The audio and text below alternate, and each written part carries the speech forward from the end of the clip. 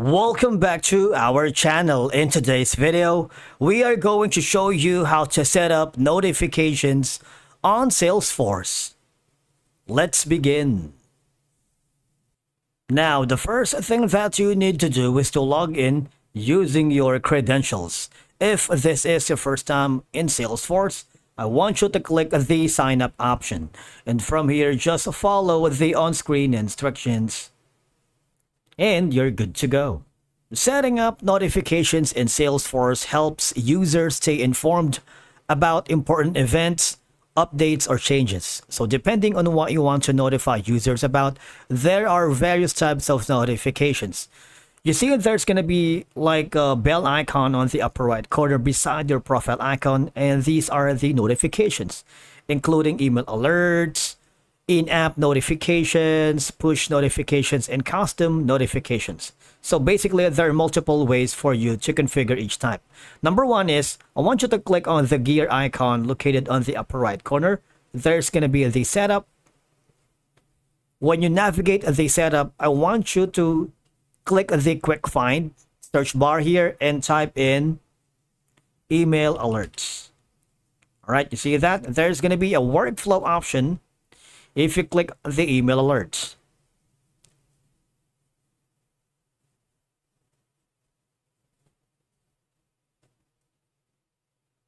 Now, once you are here, okay, so these are going to be some of your options. If you wanted to know more about the workflow, it automates the following types of actions based on your organization's processes. There's the email alerts, send an email to one or more recipients you specify, field updates, right? Outbound messages, and a lot more. Okay. Now we're going to click on continue because we're going to set up an email alert. You see that one? Email alerts are ways to send emails from a flow or other automation. I want you to click on the new email alert. All right. For example, this is going to be unique name is, let's say, for example, alert.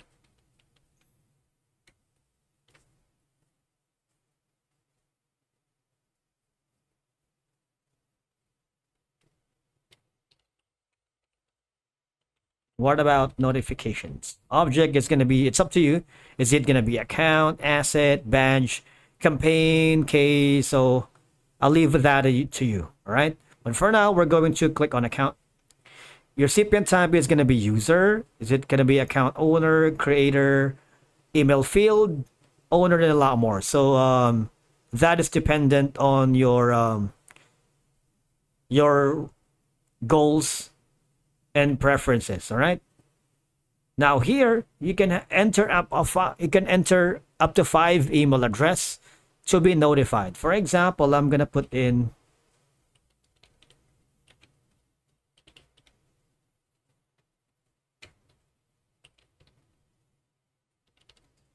I'm gonna click on save and continue.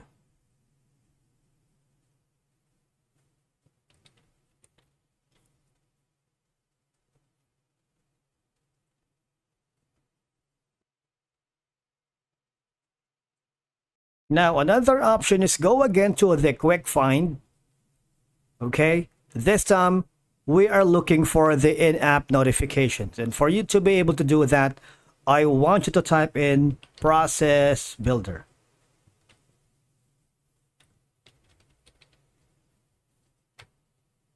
If you don't have that, that's okay because that is dependent on your account. If you can have, type in maybe mobile. All right, so these are going to be your mobile apps. Click on the Salesforce setting. So you have all of these options enabled: in-app notifications, enable push notifications. If you don't have it, just make it sure it's unchecked. Click on save, and that would lead you to have notifications in Lightning Experience and Salesforce mobile apps. Now, the custom notifications like this allows you to define personalized messages that can be sent as an in-app notifications or push notifications. All right. Here, all we have to do is type in custom notifications. what will happen is we will be forwarded here. When you create and use custom notifications, the title and body of the custom push notification may be saved to and processed by Google, Microsoft, and Apple. All right. Please be mindful that Salesforce is not responsible for the privacy and security practices of third-party systems or applications like other platforms. All you have to do is click on New. And what will happen is you would have all of these information such as the custom name and the API name. You will be given the supported channels that you want. You can use the desktop. And of course, you can put in the mobile. Once you're happy with that, all you have to do is save. All right. And again, you can put in as much as custom notifications that you want here on this setup. Another option that we're going to do, again on the quick find, we're going to type in notification builder.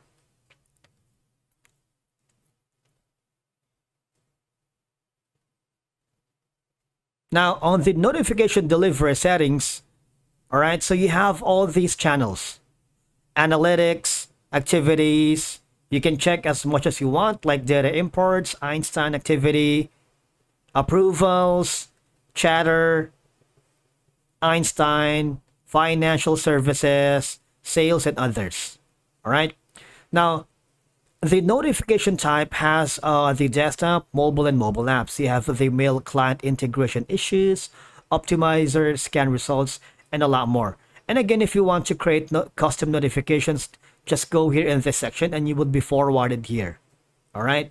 So these are your options in creating the notifications here in Salesforce. Remember that this approach gives you flexibility on how you notify users, whether you want them to receive real-time alerts through email or get quick updates directly within the Salesforce. All right. So these are going to be your options. If you click on the Salesforce notification, you have all of these. They're just only for mobile app. All right. If you type in alerts, you have the big deal alerts and the email alert. I'm also using the big deal alert. All I have to do is click on the alert name, trigger amount, trigger probability, sender recipients, click on save and new, and all of these will be reflected to your account and you will get notified here on this. For example, you have the option to mark as all read if you wanted. If you click on that, you can dismiss, you can pin the panel, and of course, you can delete that or explore the reports page. That's it for today's video. Thank you so much for watching, and we will see you again in the next one.